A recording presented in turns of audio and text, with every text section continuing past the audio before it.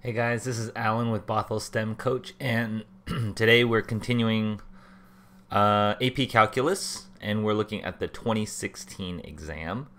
So let's get into the free response questions. Oh, I'm starting with the wrong one. Let's go to the first one. So this one requires a graphing calculator. I haven't really solved my graphing calculator issue yet, but I will try to find some kind of graphing calculator to show how to do these problems. But water is pumped into a tank at a rate modeled by this. So its rate, it's liters per hour, where T is measured in hours. Water is removed from the tank modeled by R of T in liters per hour, where R of T is differentiable and decreasing. Selected values of R of T are shown in the table. At time T equals 0, there are 50,000 liters of water in the tank. Estimate the derivative of R at 2. Show the work that leads to your answer. Indicate units of measure. Okay, first one's pretty easy. So this is R of T, and I want to find the derivative at 2. And so I'm going to estimate it like 2 is, for T, is between 1 and 3. So I'm going to use the secant line slope. I'm going to say R of 2 is approximately equal to this slope over 3 minus 1, right? This is a slope, and this is also a slope, right? It's the change in y over the change in x. And so that's how I'm estimating it. And that's 1190 minus 950 over 3 minus 1. This one I don't need a graphing calculator for. I can just compute it with 1190 minus 950. Divide that by 2. 120. 120, and the units are liters per hour per hour. Or we can say liters per hour squared. Okay.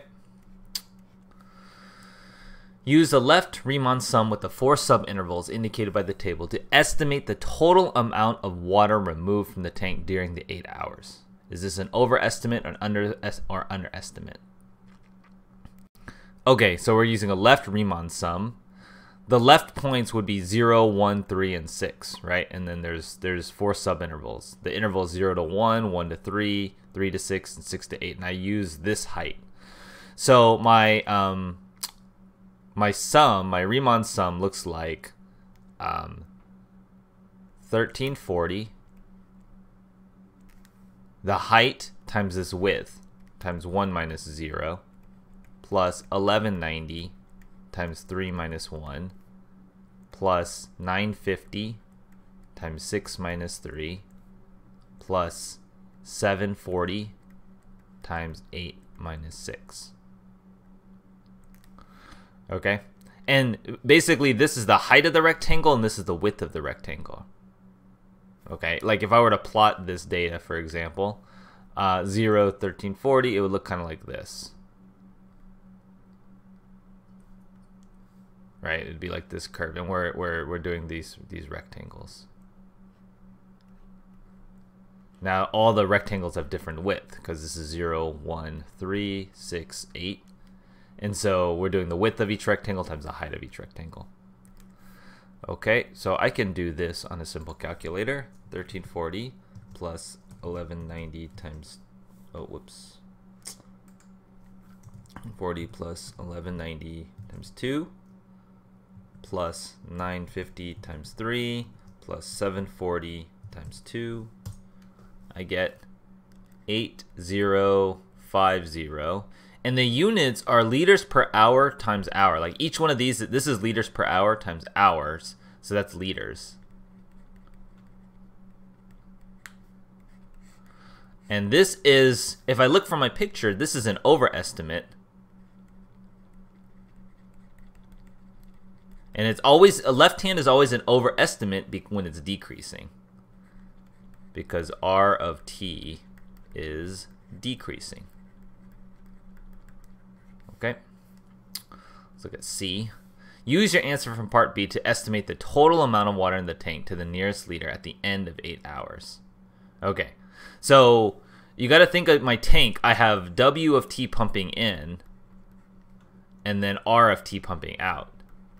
Right? And over the 8 hours, it's really 50. So the water volume would be 50,000, because that's what we start with, minus how much we pumped out, plus how much we pumped in, and how much we pumped in is the integral of the rate that I pumped in water from 0 to 8 W of t dt. Okay, so this is the only piece that I'm missing, and that is what I have to use a calculator for. Well, actually, I don't even use a calculator for this one. I'm going to do this one by hand. And I will, because just to show you, this is not infinity. This is 0 to 8. 0 to 8, 2,000 e to the minus t squared. Oh, actually, no, you can't do this one by hand. Sorry, I didn't see the t squared part when I was first glancing. So let me pull up my trusty integral calculator, although it didn't work for me last time, so I'm skeptical that I'll get this to work, but we will try it.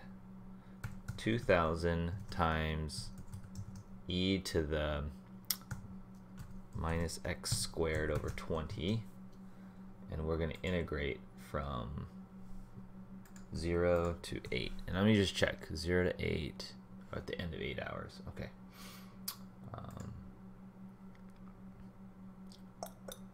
So a graphing calculator, you need to know how to enter an integral into your graphing calculator.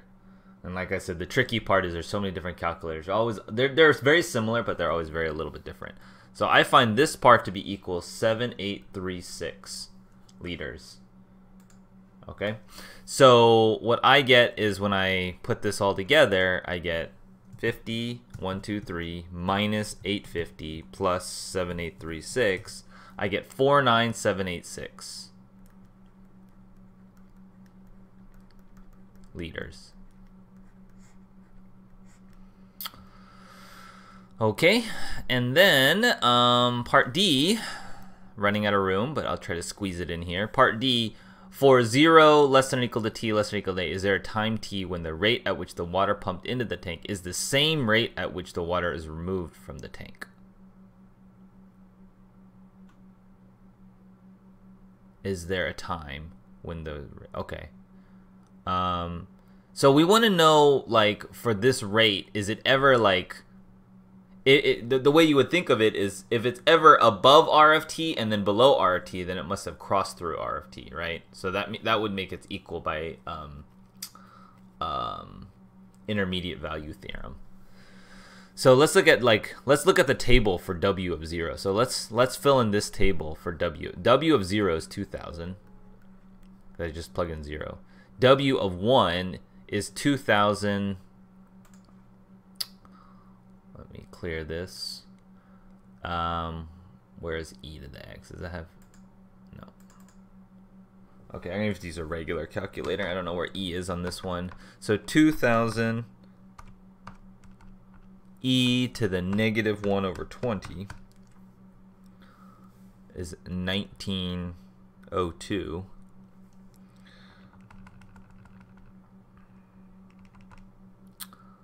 Minus 9 divided by 20 is 1275.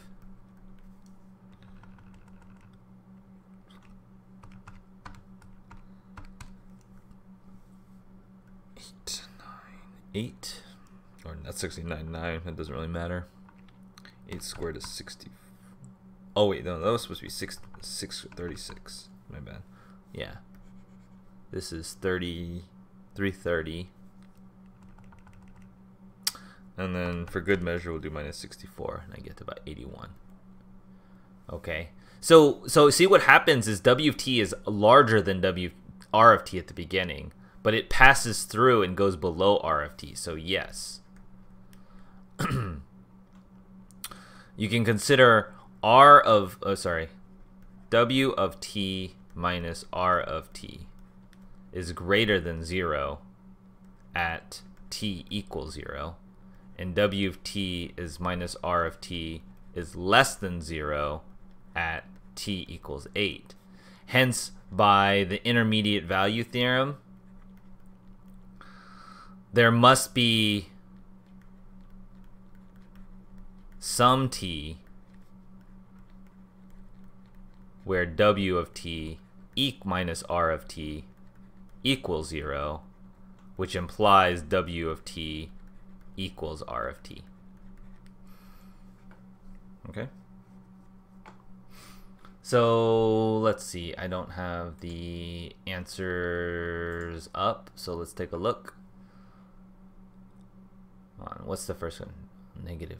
Negative! Oh, did I? Oh, yeah, you're right, it is negative. I don't know why I screwed this up. So this is being negative, so I lose a point for at least having the estimate wrong. I don't know why I didn't realize it was negative.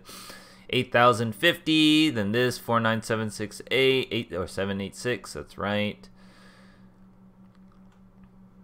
And I explained by the intermediate value theorem guarantees that W of t equals R of t. Okay, so mostly right. I don't know why I did it backwards. I was always thinking as I knew it was negative, but I don't know. I just I even plugged in R of 3 should have been 950, and R of 1 should have been 1190. I swapped the digits just implicitly, but okay. Well, thanks for watching. Hopefully, you guys found that helpful. Please leave a comment, like, or subscribe, and I'll see you in free response question number 2. Thanks. Thanks for watching the video, guys. I just want to let you know that I offer free homework help on Twitch or Discord. So just stop on by if you have any homework questions or you just want to learn about different parts of math and physics and hang out. Hope to see you there.